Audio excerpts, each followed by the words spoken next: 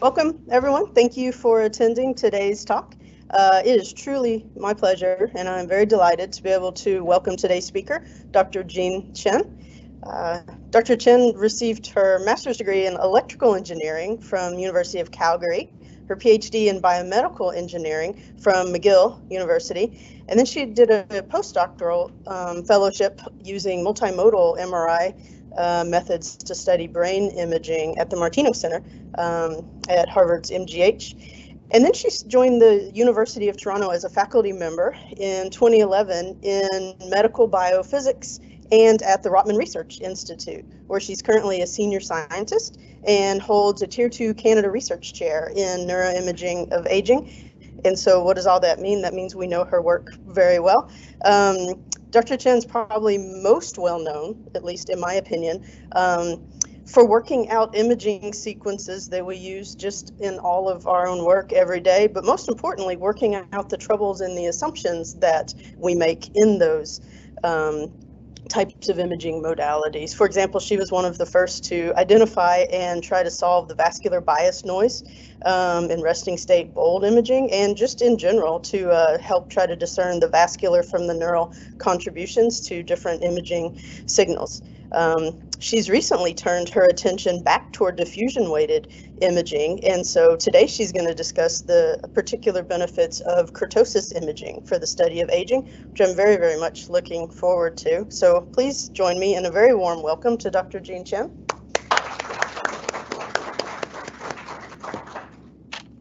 Thank you so much for that kind intro, and it's truly my pleasure to be here today. Sorry not to be able to attend in person. It would have been a pleasure to revisit Dallas. So I will, yes, today. Despite all the work that we've done using resting state fMRI in aging, we are going to talk about diffusion imaging. So maybe a few words about where I'm coming from. So my lab is actually at the Rotman Research Institute at Baycrest, and some of you may know about Baycrest. It was, when I joined, ranked #1 worldwide in cognitive neuroscience of aging. And it currently has 25 faculty members and more than 100 trainees, so that's including my own lab. And we're also part of University of Toronto. And our hospital was recently ranked #1 research intensive hospital in Canada. And we have sort of a full suite of imaging tools, and this is just a glimpse of the entrance. If you ever should visit, I know one of your colleagues is actually giving a virtual talk at Baycrest today. And this is sort of a quick overview of my own lab's research. So today I'll be focusing on this middle column. So the DTI theme is one of the sub-themes in my lab, looking mostly at free water imaging of aging, pixel-based analysis of aging, and also how to get more from modeling the single-shell isotropic diffusion tensor in aging. But of course, as Kristen just said, we also focus heavily on fMRI, specifically resting state fMRI, trying to discern the vascular contributions. This has been our focus for quite some time. Recently, also kind of translating to the clinical theme, where we apply various discoveries to studying diseases that are related to brain degeneration. So I know today's talk is focused on kurtosis as the novelty and what it offers beyond DTI. But first, I thought it would be good to actually give a quick overview of what DTI is able to offer in the first place. So white matter aging, you guys are experts on this. So it can be divided into macro scale and micro scale. So at the macroscopic scale, white matter atrophy has been well reported, associated with increased cerebrospinal fluid fraction. So this is for both sexes. Generally, the white matter shrinks with aging. But at the microscopic scale, where most of our work has been focused, is we see this sort of in the mouse model, an increase in extracellular space with age. You can see the axons getting bigger, and there's just more space in between them. So these are both things that are happening, and at different stages of aging / neurodegeneration, we see different sort of contributions of these. And this is where DTI comes in. It has truly been the workhorse of white matter aging studies, really revolutionized what we can see in the in vivo brain. It's used to mostly measure water diffusivity using Gaussian modeling. So assuming water diffusion is Gaussian, and measures fiber tract integrity through diffusivity, MD, and or fractional anisotropy, FA. So these are sort of the bread and butter for most DTI aging researchers. And in general, MD increases and FA decreases in aging are what we expect to see as a sign of microstructural degeneration. So this is all sort of a foundational knowledge to date. So sorry to have to show at least, a few equations, but this sort of summarizes what conventional DTI is all about. You measure the signal on the left from the scanner, and then you try to estimate so what these other parameters are, primarily this diffusion tensor D. So this is the key. This is what we are working hard towards getting a better measurement of this D. So typically conventional DTI consists of a single shell. In this equation sense, it means that the B value, there's just one single non-zero B value. So that's a single shell acquisition as we refer to it in general. And so this diffusion tensor is really just an ellipsoid. It's like an elongated football. You have these three axes of this football represented by these three eigenvalues and eigenvectors. So we have one shell. We fit this one model, and that gives us these two very well-known parameters. Many people use them, but not everyone is aware of how they're calculated. So the mean diffusivity is calculated by averaging the three eigenvalues, whereas the fractional anisotropy is really a ratio between the second moment of the eigenvalues and MD, so some measure of MD. We have actually done tremendously with these two very simple parameters, but we can further decompose MD into axial diffusivity, which is based on the primary diffusion direction, as well as radial diffusivity, which is the mean of the remaining two directions. You can appreciate everything really rests on the estimation of this tensor. And the primary direction, while it can be, much longer than the other two, sometimes it isn't. It's just a teeny bit larger than the others. So the interpretation requires some caution. But overall, we've had a good run with it, robust findings. What about sort of the extravascular space that I was showing earlier? So if we do expect in aging to exhibit increased extravascular space, which means that the actual volume of the white matter bundle as a whole may or may not change, but the distance between individual axons is bigger. So this is what that means, increased extracellular space. Are we able to see that using conventional DTI? Actually, for the most part, yes. So that's mostly reflected in increased MD and decreased FA, which we almost always see with aging.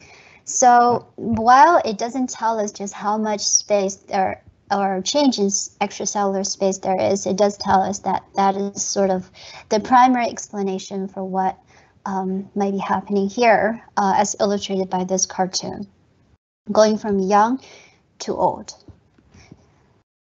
Now, this will remind you that fibers in the brain are mostly crossing, so very rarely do we see a whole bundle just like this, completely unidirectional. So if we bring the fiber crossing into the picture, then the story becomes, there are a lot more facets to it. So this is quite a complex graphic. I'll walk you through step at a time. So let's look at the story of a fiber crossing, extracellular and cellular diffusion. So these are the sort of ways in which we kind of categorize our observations. So on the left here, in the background here, you see this kind of strong, long fiber. This is seen as being intact, with full myelin sheaths, very little distance between fibers, and it is intact. And this is also being seen as a primary fiber direction. So when two fibers cross, the two fiber populations are not typically equal. So one of them might be the dominant one, giving rise to your axial diffusivity, whereas the others might be secondary. And when we talk about secondary, I illustrate two different cases, one in which the secondary fiber is quite intact, and then the other one in which it is not so intact, has extended extracellular space. So far, increased interaxonal or extracellular space may not translate into changing white matter volume, as I mentioned before. So at this stage, the atrophy aspect may not yet be apparent. However, it is degenerating. Whereas if over time, this fluid in between the cellular bodies or the axons actually drain out, then they start to compact, and then you see sort of this increased CSF or increased interstitial fluid, and you see these fibers being compacted, and then you can say this is atrophy. This is going from this to this is sort of how we picture atrophy being detectable. So this brings us to point B, where collapsed interaxonal space results in reduced white matter volume and increased CSF volume. So this is what we can see from still sort of somewhat a mesoscopic scale. But if we zoom in to the extracellular space, which is C, then you can say, so why is this extracellular space in blue increasing? Why must it be increasing in aging? So primary culprits would be demyelination, which leads to falling apart of the myelin sheaths, increasing extracellular isotropic diffusion. There's just more space for water molecules to diffuse. This is one component of this sort of tensor. And the other component is the cellular space. So that's, if you zoom in further, digging into each of these axons, you see that it's encased with myelin sheaths, and an increased radial diffusivity and decreased axial diffusivity would indicate that more water is leaking out radially through the degenerating myelin sheaths, which is the hallmark of degeneration, so demyelination. So all of this we have to represent with a single tensor, which of course you can appreciate it is tricky, but we have nonetheless a history of well-reproducible DTI findings in aging. So I will come back to this cartoon in a moment, but let's just review what we usually see in the DTI study of aging. So AD is axial diffusivity, RD is radial diffusivity, MD is mean diffusivity, and of course FA. So pretty much the segregation along the borders between diffusivity and FA. So FA uniformly goes down with age, whereas diffusivity uniformly goes up, with the exception of a few little voxels. So this is in a cohort of 212 healthy aging subjects, and this is what we saw. And this is also, well documented. So relating this back to that cartoon, also there's this theory of, is this last in, first out, the pattern that we're seeing. So relating this back to our cartoon, this is the same cartoon I showed, now tagging on these findings. So with this degeneration here, increased axonal space, unchanged white matter volume, we do sort of see correspondingly lower FA and higher MD. So lower FA and higher MD also, if we have collapsed interaxonal space resulting in observable atrophy, we still expect to see lower FA. So looking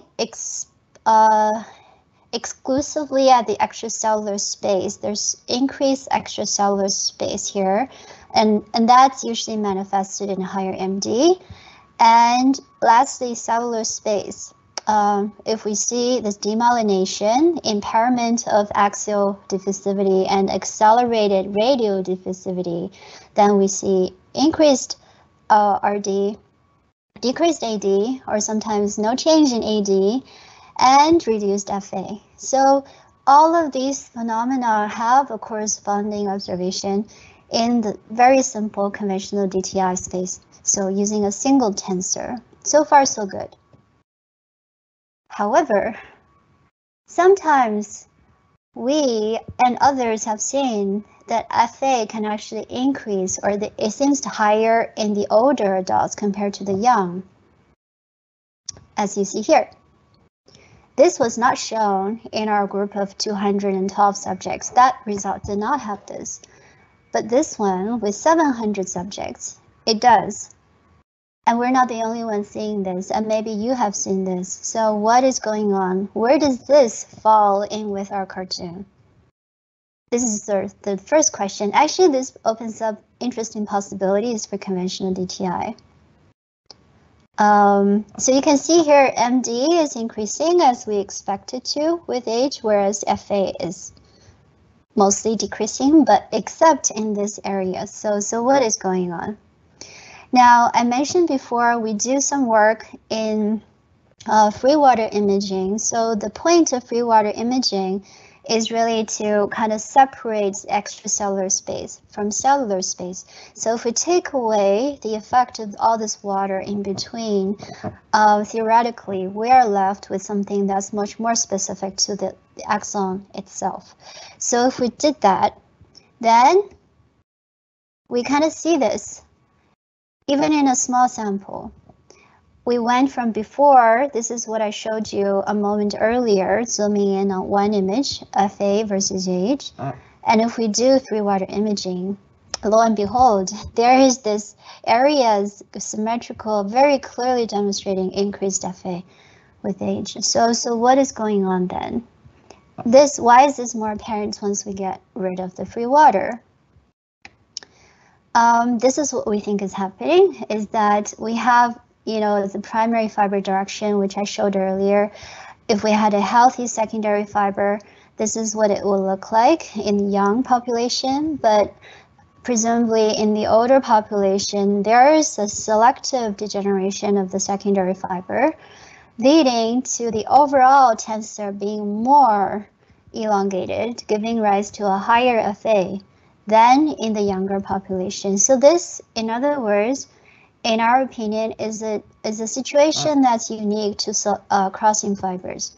It is essential to understand how the neurodegenerative process actually competes with the crossing effect when we're having to rely on a single tensor for all of our measurements. But fortunately, there is a way to get this out of the FA. But the question is, can we do this without having a much larger sample, maybe on the thousands or at least 700? Or can we do this without free water imaging? Can we do this all? Can we actually observe this increased FA with conventional DTI? So this is sort of the work of my student, Jordan Chad, who's defending his thesis soon. And he actually came up with the acronym for our lab. So his paper from 2021 actually addresses this very question. So what can DTI still offer us? So these you've seen before, just to kind of simplify it. So these two equations you saw before as being derived from this diffusion tensor. But the question is FA. FA actually is not independent of MD. It has this MD term in the denominator, as you can see. So if you're using FA and MD to represent your age-related findings, you're actually not reporting two different perspectives. You're reporting one perspective that's slightly, reflected through different ways from these two parameters. So that's the first realization, is that FA and MD are not unrelated, and they're not each providing unique information. Maybe MD is, but FA is, dependent on MD. So what should we do about this? Is there anything we should do, and what was the benefit of doing that? I will show in a bit. So if we were to look at MD increases, it may actually compete with anisotropy increases at fiber crossings. And this might actually be the reason why, if we have only FA from conventional DTI, most of the time we do not see an increase in FA with aging. That's the truth. Most of the time we don't see it. So this might be the cause. Is this the cause? So Jordan went ahead and proposed a different way to look at anisotropy. So instead of FA, which is conflated with MD, he proposed to just look at the numerator of the FA expression. So all this is the second moment of the eigenvalues, which we call the norm of anisotropy. So all this is taking the numerator of the FA, which seems to be the most obvious thing to do.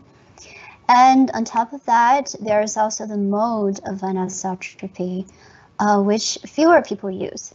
But nonetheless, these three parameters now, MD, FA, and NMO, combine to form the first, second, and third moments of the tensor eigenvalues. So that is a kind of a nice conceptual ring to it. And they are, in addition, orthogonal to each other. So now we can finally say these three parameters are not related. They are each providing something unique. They may coincide in their interpretations, but at least they are all orthogonal / independent of each other. This is actually not the first time this was proposed, except this was the first time it was applied to the study of aging. So back in 2006, Ennis and Kindleman actually had this paper in which they illustrated the mode of anisotropy.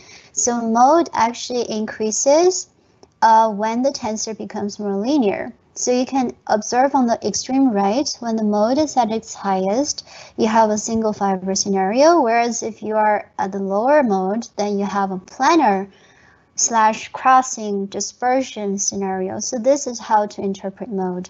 So when we have a crossing fiber, we expect there to be a lower mode value, correspondingly a lower FA. So this is where the tensor is not really very elongated. To now further illustrate sort of what we can get, so what more can we get from conventional DTI using only these three things? So on the right is an example of a young tensor, so it's intact, so reasonable MD. NA is very high, which means it's a single, very intact, elongated tensor, whereas MO is also reasonably high. So as we said before, a high MO means an elongated tensor. Now, if we added isotropic diffusion to this healthy young tensor, which means we're letting it degenerate, creating more extracellular space, then we see this older tensor in which MD becomes higher compared to the 0.8, and it is now 1, but NA and MO are unchanged. So in other words, we can discern the entire change from the MD change itself, which tells us, okay, so the underlying fiber hasn't changed. It's just that there's now more extracellular fluid. Whereas if we were to have this sort of a scenario where the tensor actually becomes deeper, if you compare the top and the bottom, you see the tensor becoming deeper. And then you see the main change of that tensor becoming deeper is reflected in both NA and MO in different ways. So both of them go down, but they also represent very different things about the tensor, right? So one of them simply talks about how elongated it is without mentioning if it's planar or if it's deeper or, a combination thereof, whereas MO becomes reduced. This is indicating that this tensor or fiber is more fanned out. So the difference between this right top and the right bottom cartoon is that the FA is now very different. So this is, the FA value corresponding to these cases for reference, but the shape metrics as reflected by the orthogonal tensor decomposition it's much more descriptive of what's actually happening. So this is what sort of the take home for this little part of this talk is that, so we have now a new set of DTI parameters that you can get from nothing more than conventional DTI. So with a single shell acquisition, run your DTI fit through FSL, and then with an additional one step, you can get a new set of 3 parameters that can potentially tell you much more about what's happening to the microstructure.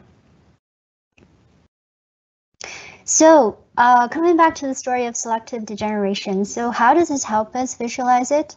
So we set out to find out using 700 healthy UK biobank subjects. Again, they have sort of 2 shell acquisitions, but we took one of the shells to emulate a conventional DTI setup. And these are the findings. I'll pause a moment to let you have a look. So on the top row is MD versus age, the middle row is NA versus age, and the bottom row is MO versus age. So one of our key aims was to kind of try to see the selective degeneration in sort of the internal capsule crossing with the cerebrospinal tract. So do we see that? If we do, we expect there to be an increased NA with age, and there's a big chunk of it right here. So this is what we were wanting to see before with FA, and now we do see it with NA. At the same time, to kind of complement that, we see in this very same region, MO is also increasing.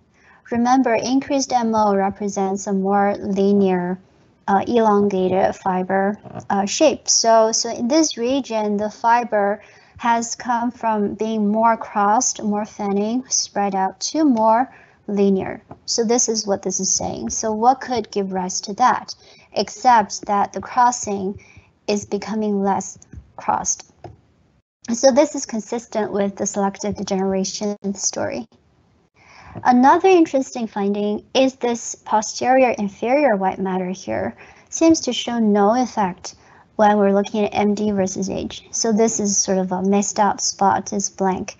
Whereas if you look at MO, also seems to show no effect. But when we look at NA, so the anisotropic measure, we do see an effect. So it's less anisotropic than before, without there being more diffusivity. So this is the question: what is happening here? Our theory is that the mean diffusivity being sort of an average of axial versus radial diffusivity, there is some sort of uneven distribution. So in one of the directions, the diffusivity might be increasing, but in another direction, diffusivity might be decreasing. So this is what can lead to a less elongated shape for our tensor, which is reflected in this decreased NA. But this difference also, the differences also may cancel each other out when we combine everything into just a single MD value. So you may see nothing here if you're only looking at MD.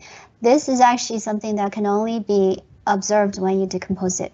Doesn't mean there's nothing happening. So this is another very key point. We'll come back to these 2 regions as we go along because they are so interesting.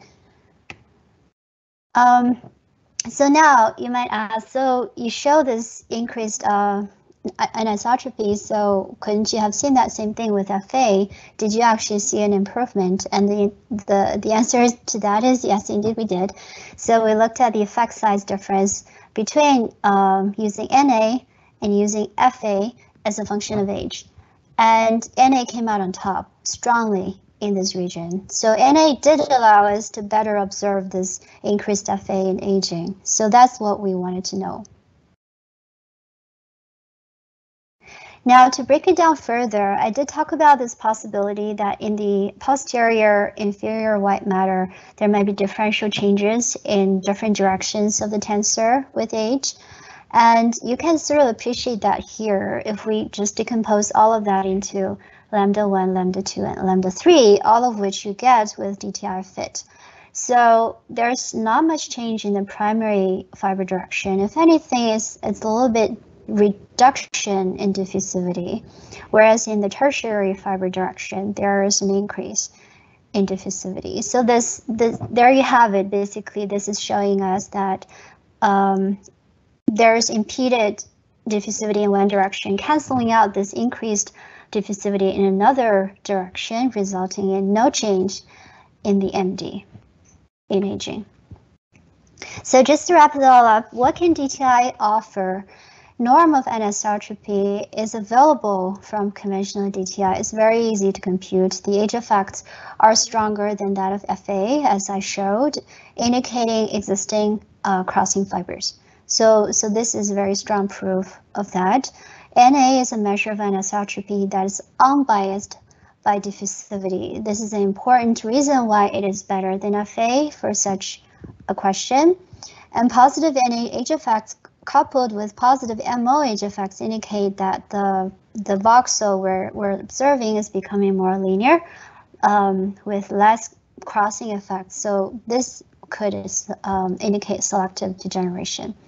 And now lastly, our sort of new friend, this posterior inferior white matter region, which shows a lack of MD effect with age.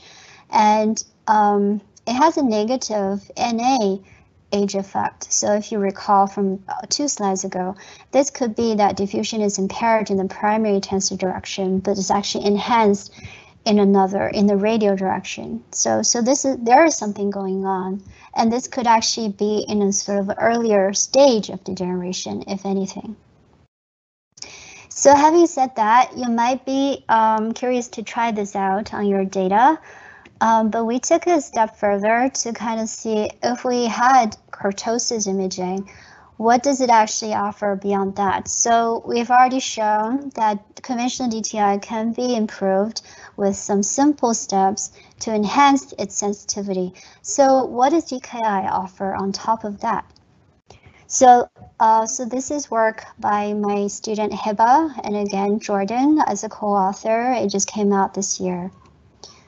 So DKI, or diffusional kurtosis imaging, has been in existence for quite some time, more than, I would say, 20 years now.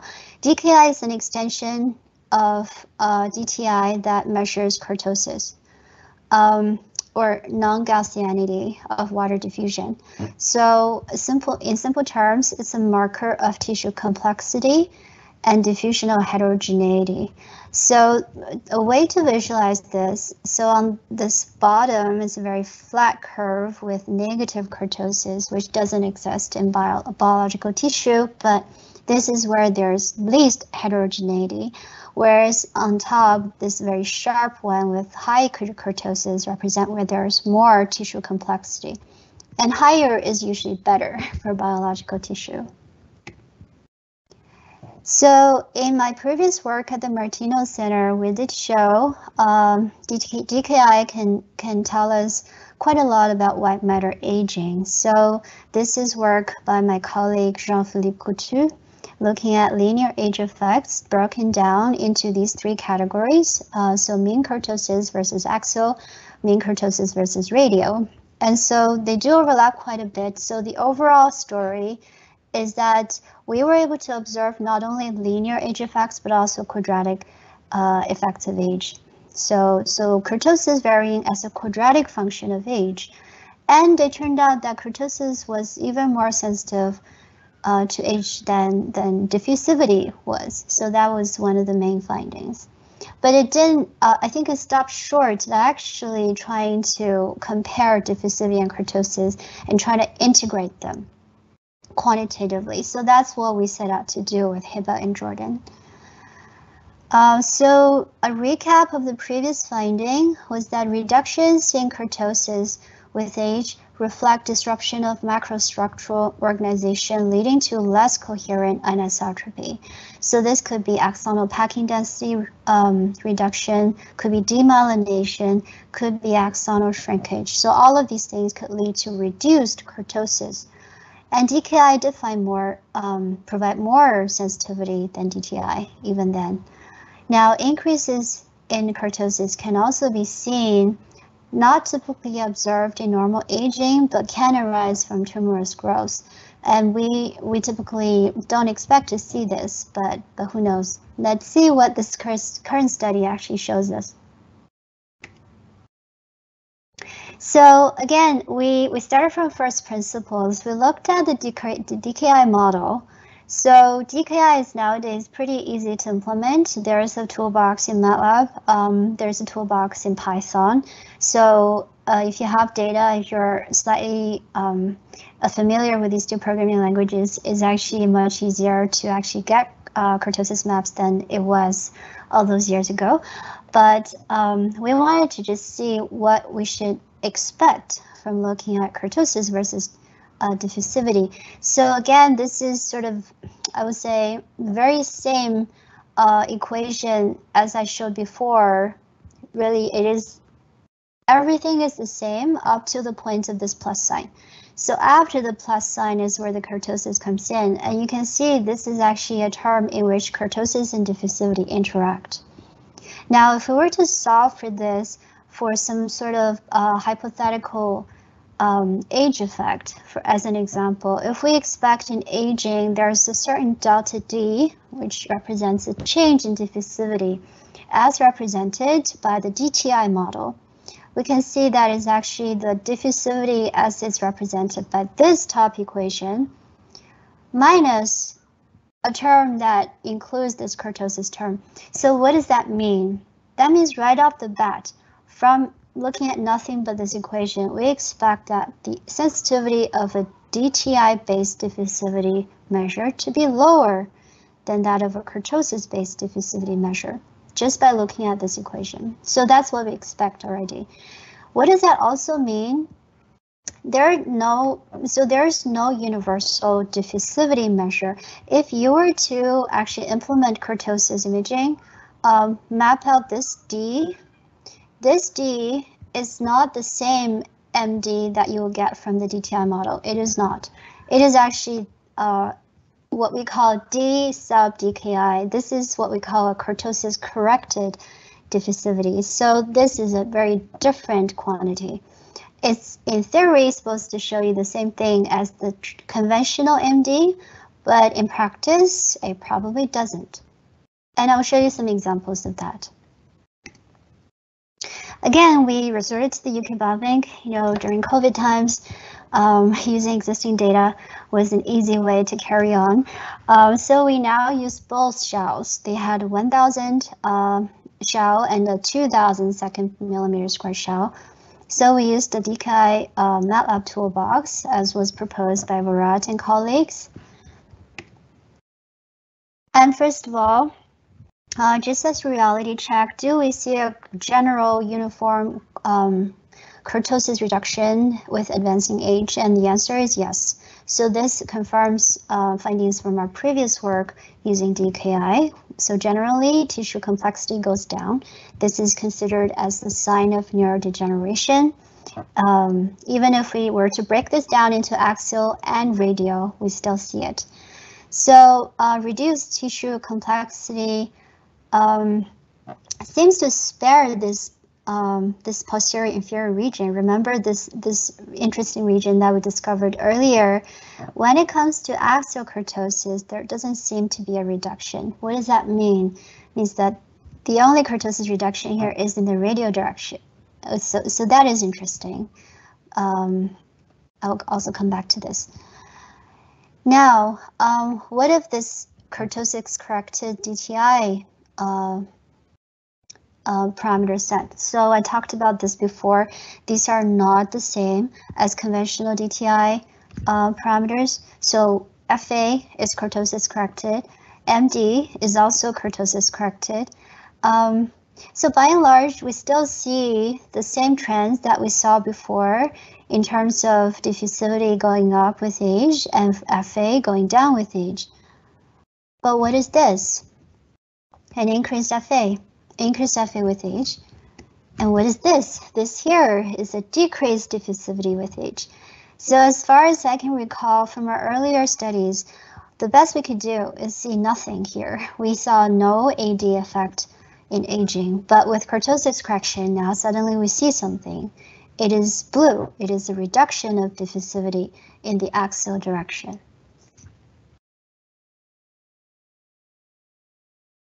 So going back to our prediction, does DKI corrected DKI-corrected DTI have higher sensitivity to aging than conventional DTI. So we took a ratio of the effect size from the kurtosis-corrected DTI parameters, MD, FA, AD, and RD, in the numerator, and in the denominator is the conventional DTI parameters, the very same set. And we see overall, yes, diffusivity parameters corrected for kurtosis do offer overwhelmingly higher age sensitivity. So this has not really been looked at before. Even when you look at kurtosis versus diffusivity images, it's not clear whether the diffusivity has been corrected for kurtosis. This is something you can get directly from the DKI data without any extra work, and it does give you increased aging sensitivity in this case. And this is just an illustration of that as a scatter plot. So we see various trends in our data. The majority of voxels demonstrated this increasing MD with age. So the red line is a DKI corrected version of MD, and the x-axis is age, and the blue line represents the non-kurtosis corrected MD.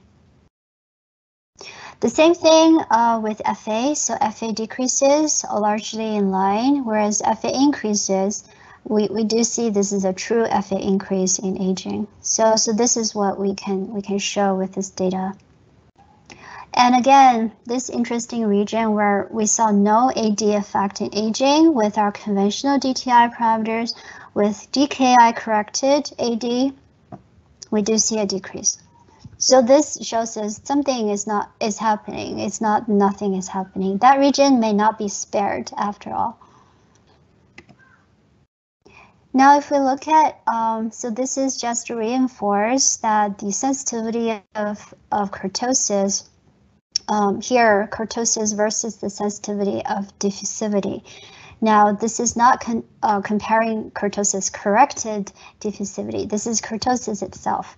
It is also higher than the sensitivity of diffusivity in aging. So this is really looking at everything derived from the kurtosis model. And if you thought that the MD corrected for kurtosis was good, MK can be even more sensitive. So there are various spots in which it is not, and so this is where the decision has to come in what to choose in these cases of blue, where kurtosis has lower sensitivity than MD. So yeah, it's for the most part more sensitive, but not always. So now comes the time to actually compare vis-a-vis diffusivity versus kurtosis. And on the left are the diffusivity values corrected for kurtosis, on the right are the kurtosis themselves. And I mentioned before these regions of interest where you have the supposed selective degeneration in this internal capsule region, which is shown by increased, so orange FA pattern. And when it comes to kurtosis, there's nothing special about it. Actually, it's a decreased kurtosis along with every other voxel. So you can tell this definitely does not mean the tissue is getting healthier. It isn't. It's just the configuration of the tissue is changing.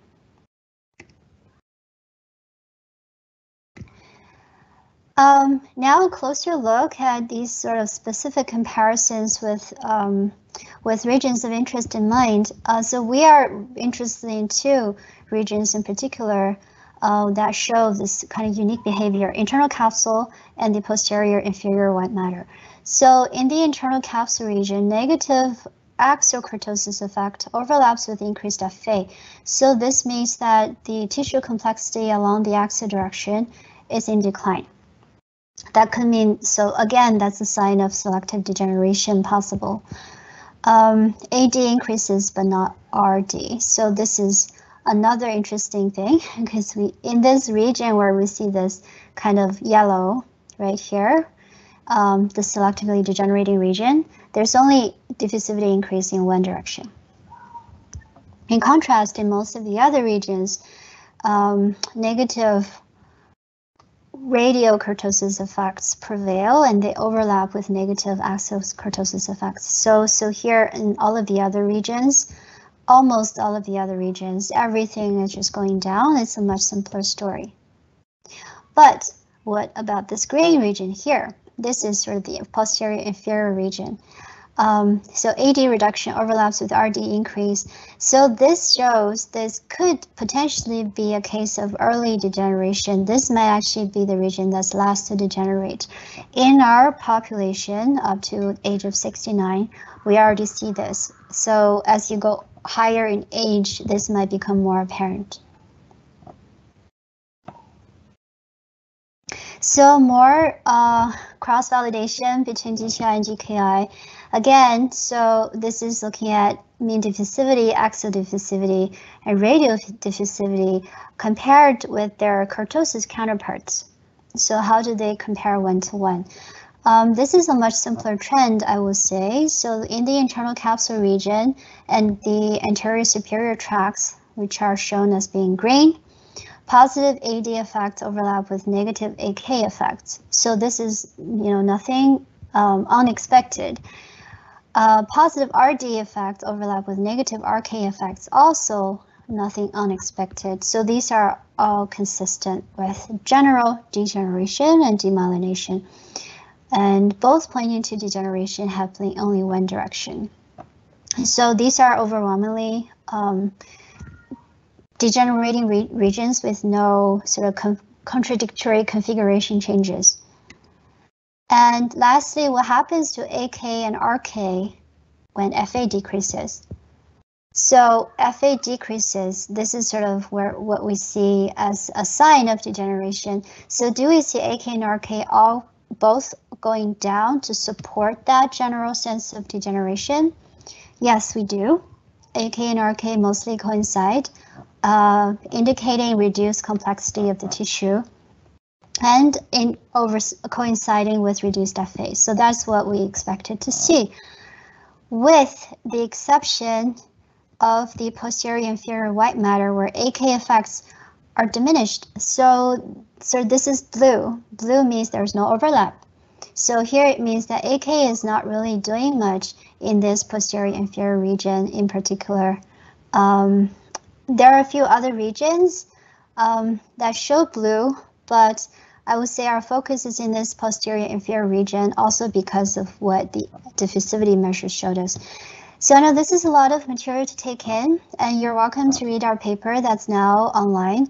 But the overall story is that so crossing fibers will mess up the tensor, diffusion tensor interpretations, and this is where kurtosis correction can be helpful, especially when they're crossing fibers, but also when there's early degeneration to the point where conventional tensor doesn't know what to do with it. It is not apparent what the interpretation should be, as in the case of this posterior inferior white matter. So this is a region that we will watch for with more of our other diffusivity techniques. So here's just a scatter plot to reinforce our conclusions that in most regions, positive axial diffusivity age effects overlap with positive RD age effects, and this is sort of the prevailing wisdom. In the posterior inferior white matter, the AD effect becomes negative. So it seems that in the axial direction now the diffusivity becomes impaired. It's like blocked by something. But in the radial direction, diffusivity is enhanced as we expect from neurodegeneration. And in most regions, negative AK and RK coincide, demonstrating overall reduced tissue complexity. So with all of this, we came up with this cartoon to kind of demonstrate in the context of DKI and DTI, what sort of phenomena we can expect to decipher. So on the top is a row dedicated to single fibers, and the bottom is a row dedicated to crossing fibers. So if we have this is a crossing a healthy fiber, and in a simple case where we see This is the traditional study where diffusivity goes up, kurtosis and FA go down. So this is the simplest case in which single shell DTI is more than enough, and it can show you all you need to see. In early stages of degeneration, we don't have sort of a complete elimination of a fiber yet. We have a fiber that's sort of disintegrating. At this point, we might see some increase in radial diffusivity, but some impeded axial diffusivity, resulting in no MD change. So no MD change, this is the puzzling part, but doesn't mean nothing is happening. Whereas in the final stage where the degeneration has occurred, we do see that diffusivity goes up and kurtosis goes down. So this sort of would be consistent with this other fiber population model. Now coming to the crossing fiber bundles, when we have crossings, things become complicated. So in the simple case where both the crossing fibers degenerate equally, then it would just be like it was a single fiber case. So diffusivity will go up, kurtosis will go down, everything will degenerate together.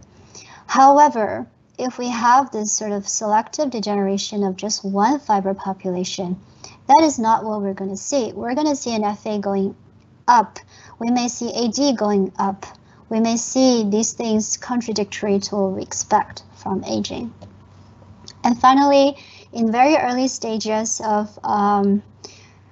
sort of degeneration, or this is actually advanced selective degeneration, you can see the secondary fiber is completely gone. Then it becomes more like the case of the single fiber population. So it's difficult to tell from just one tensor model which it is, which is why I put in these combinations of different parameters to help us clarify the interpretation. For example, the internal capsule region is characterized by positive FA age effect, also positive MO age effect, negative kurtosis and radial diffusivity effects, and positive AD effects. So it's almost like we go to a lookup table and we say, which one is this? And it matches this case here. The other case, posterior inferior white matter, is characterized by a lack of MD age effect. Negative are radial kurtosis and AD age effects, positive radial diffusivity age effects, and negative FA age effects, with very minimal AK age effects. So this is, we're not sure exactly what this means, but we do have a theory that this is, in general, consistent with demyelination and slowed axonal diffusivity, maybe hindrance of diffusion by intracellular debris. And this, if we consult our fiber cartoon, is most consistent with this case in which there is zero MD effect. So how to get more from conventional DTI? This is probably my last slide. The normal anisotropy rather than FA is highly recommended to enhance your sensitivity, especially when you're interested in studying crossing fiber regions. And the mode of anisotropy can also provide additional information to show the degree of diffusion change. So it should be used. It's in the tensor, and usually it's not used. Added value of measuring DKI parameters can definitely enhance our sensitivity to the crossing fiber diffusion changes. It is sensitive. Kurtosis, after all, is sensitive to changes in cellular environment. It can be misinterpreted. So it is helpful to have this in conjunction with our diffusivity measures to kind of just cross-check, are we still, self-consistent? So AD reductions without AK reduction could indicate intra-axonal debris accumulation, which can precede demyelination, as the literature already documents. Conversely, in the scenario of incidental abnormality findings, AD reduction with AK reduction could also reflect axonal breakdown coupled with edema. This is in the case of things like inflammation or stroke. So these are things we don't expect, but nonetheless, it helps to have two sets of parameters to help narrow down the interpretation. So I don't know how I'm doing for time, but I'd like to thank my lab, my excellent members who sort of bravely moved forward during COVID, which has been difficult for everyone, and my funding sources, and most of all, thank you for listening. Thank you.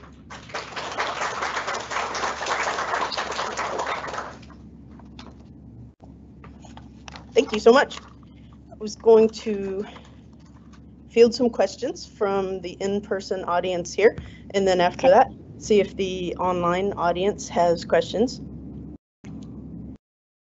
I'm standing up here, so I guess I can go first. Sure. This is really, really interesting. I've actually spent quite a bit of time thinking through these things too, and it's clear that there is some error that this is accounting for because these new corrected things are less noisy and they're definitely improved. What I've always wondered though is maybe if there's a different interpretation than the ones that you guys have been leaning on. And so the location where these like crossing kissing fibers are, for sure that's where those are, right? But they also have other specific things about those fibers that are different from other parts of the brain too. And so those are places where the fiber caliber is smaller consistently in those locations, like the internal capsule and all that subcortical stuff. They're less myelinated and they're smaller caliber. And so I think that if that were the explanation, that might also give you the same thing. And then I started thinking about it more when you get to the, like particularly when you look through the splenium. The splenium is always kind of either like white and missed out, and we know that there's less age effects in the splenium, but it also has quite a bit of different architecture too. Those are like big, huge, fat axons. They have a lot of myelin. And so then I was thinking that it's the same with the posterior inferior part that gets leaved out, right? And so all these visual tracts, they have to be broader caliber and they have to have more myelin because, you know, visual transmission has to go so fast. So I was wondering if axon caliber and fiber packing density might also explain some of these things instead of or in addition to just the crossing fibers, because those biological differences go with all those places where you highlighted these differences. Does that make sense? Oh, yes and no. I guess I was wondering. So fiber caliber, in which way would you mind elaborating? So what are you thinking?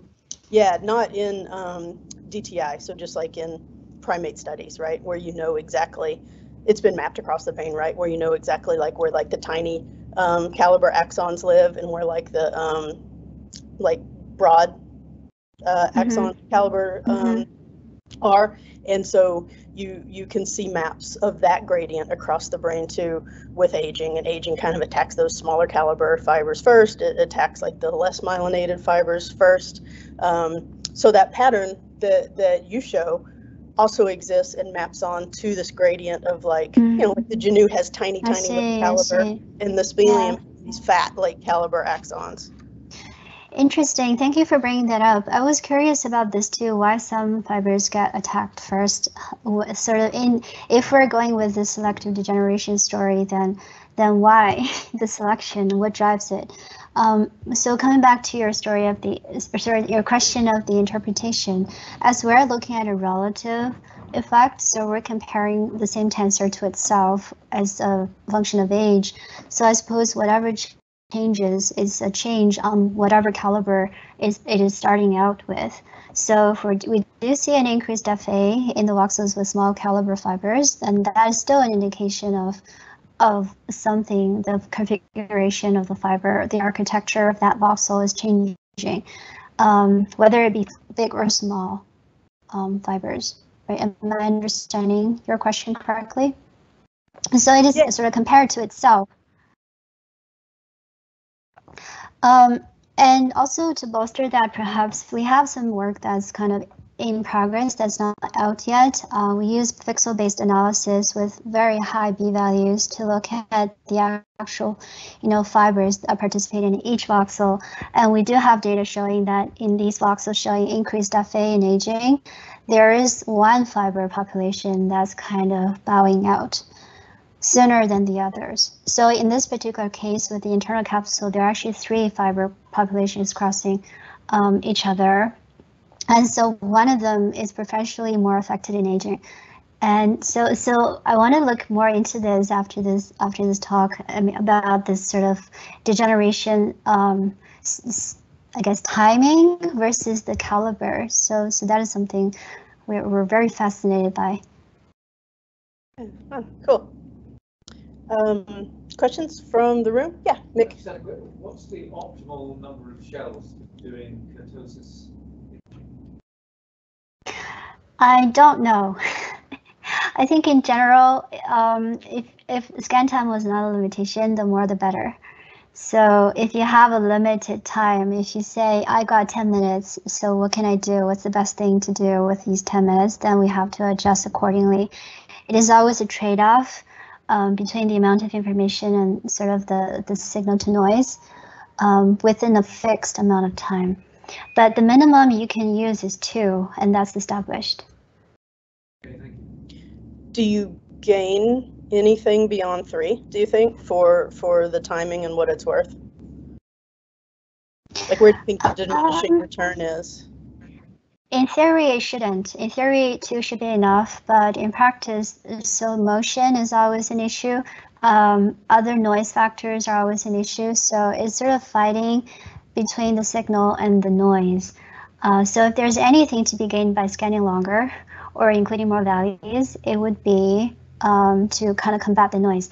But having said that, higher B values also are very noisy.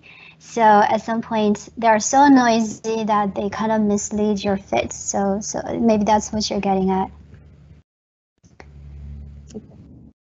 Other questions from the room? No. Okay.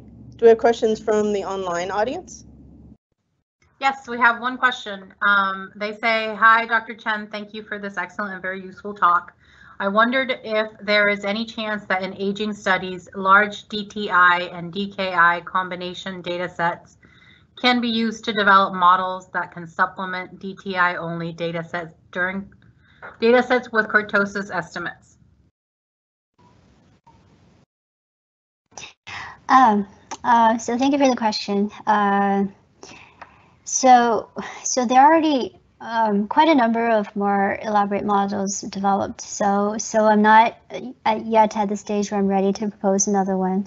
I would say with more shells, we can definitely have a better idea of what the underlying tissue is doing.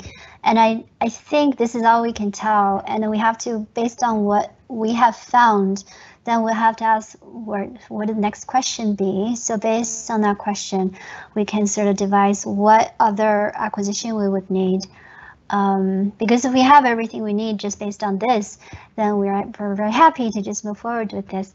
But if there's something that's unanswerable, not necessarily apparent from this talk from today, but definitely there are questions about, crossing versus casing fibers. And so there's a whole literature on more elaborate DTI, so diffusion models, I would say, that should be looked at first. Yeah, we don't need any new development models quite yet. Figure out how to use We're the same. Yeah, we've got quite a few already. Yeah. I have one more question that just came in. Thank you, excellent presentation. Have you correlated these DTI changes, neurodegeneration in pathology specimens of aging? Histology, you mean?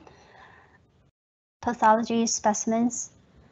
So I guess there are 2 ways to interpret this. One is we don't have the histology, which is why we're doing pixel analysis. And the second is that we have not applied this to advanced age-related pathology like in Alzheimer's disease. So we have not yet. And another question that just came in right now. Thank you for that excellent explanation of crossing fiber effects on DTI, DKI metrics, and brain aging. I have two questions. What was the cognitive status of these subjects?